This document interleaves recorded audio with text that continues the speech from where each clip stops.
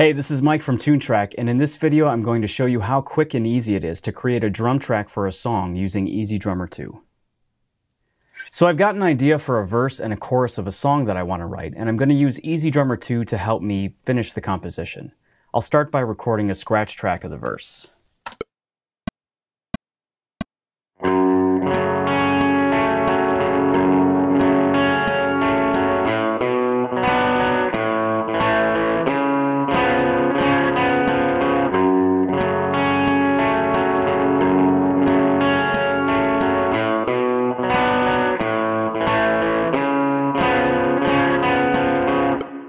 Alright, so I have an idea of the type of beat that I'd like to go along with this guitar part, so the first thing that I'll do is open EZdrummer 2 and go to Tap to Find. See, I've got EZdrummer loaded here with the heavy compressed vintage library preset selected because it's awesome. And go to Tap to Find and just tap in my groove.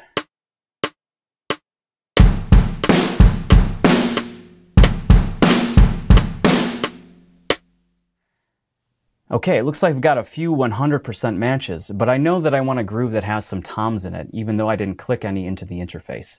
So all I have to do is click in one of the filter options, click toms, and then I know I want it to be a beat and not a fill or an ending or anything like that.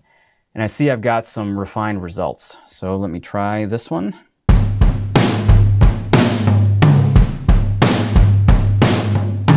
Okay, that's perfect. It's exactly what I was thinking. All right, just drag it down to my track. All right, let's see what that sounds like with the verse. All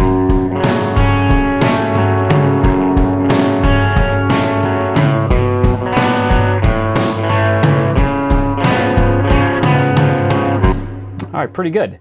To find the groove for the chorus of the song and all the other parts, I'm going to drag the tom groove that I like to the song creator in EZdrummer, and then it will lay out a bunch of other similar types of grooves that I can pick and choose from there. So I'm going to try to write the rest of the song as quickly as possible by just using one of the song templates in EZdrummer 2's Song Creator. So I'll load AB short to the track, and I'm just going to take it from the chorus and see what it gives me.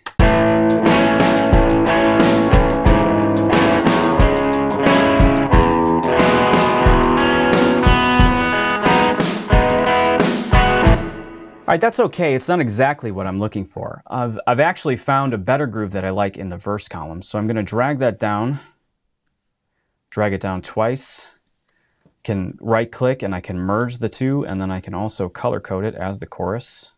Okay, let's see what that sounds like.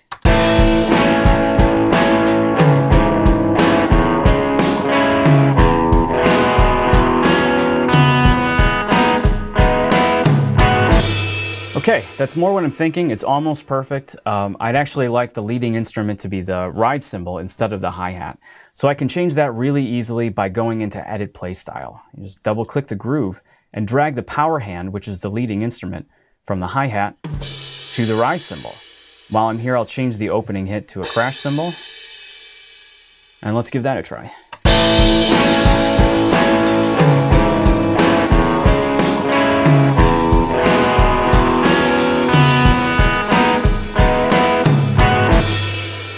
Okay, it's almost perfect. The only thing, and this is being really picky, is I'd like a little more energy in the groove itself. So I think I can do that by adding more snare hits. And to do that, in Edit Play Style, you just select the snare, and then you increase the amount knob. And what that will do is activate a smart algorithm inside of EZdrummer 2 that actually adds or subtract hits, depending on what you want to do, the way that a real drummer would. So let's just do that and see what it sounds like.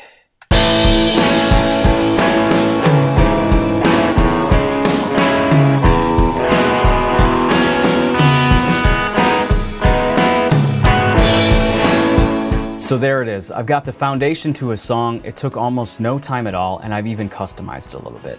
Now, if I want to finish the song, I can use EZdrummer 2's song structures to help me finish the composition. I hope you enjoy using EZdrummer 2, and I hope you find it as quick and easy as I just did. Thanks.